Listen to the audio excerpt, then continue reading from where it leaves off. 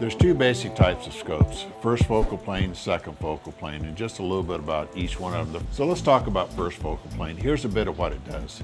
As you adjust the power setting up or the magnification on your scope, up or down, the reticle changes. As a first focal plane, it doesn't matter how you have it set, you can use the stadia lines in your reticle for range findings and or holdovers. You can also adjust your power setting down if you want to just use it as crosshairs, or up if you want to use it for holdovers. On the second focal plane, as you adjust the power setting up or down, the reticle stays the same inside of your viewscape, if you will.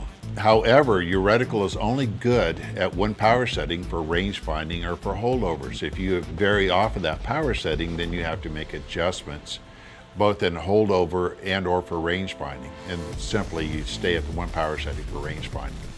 One clear advantage that the second focal plane has is light transmission. It has one less lens in it, so you get more light to your pupil through the scope.